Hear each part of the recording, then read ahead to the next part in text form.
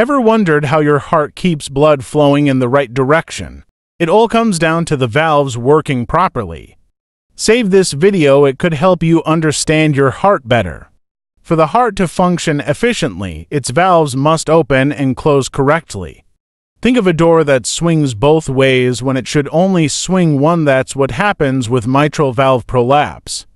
Inside the heart, valves act as gates, regulating blood flow through the chambers.